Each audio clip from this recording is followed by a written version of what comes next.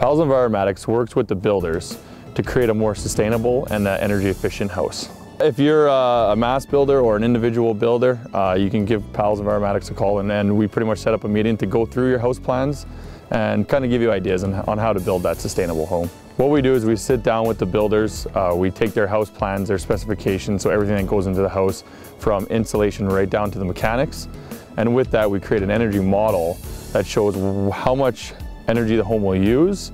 And then when the home is complete, what we do is an air tightness test, which shows how much air leakage is in the house. What the fan does in blocking the doors allows us to create a negative pressure on the house, so it pulls through any air through any of the cracks or holes in the building envelope.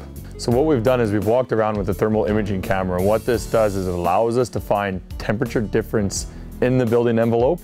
Once we've found that, we actually get up on the ladder if it's at heights, and we go through with the smoke pen to find the actual area of where the leak is. And what this does is it helps the builders seal that leak, so when they go and finish the house, there's not any air coming through there. After that's done, we come back to the house and we do what's called a final blower door test, just to kind of do another spot check to make sure everything that we found at the pre-drywall stage did actually get sealed up. Back in the office, what we do is we take those house plans that you sent us, we take our specifications and we put it through what's called HOT 2000. It's a Natural Resources Canada program.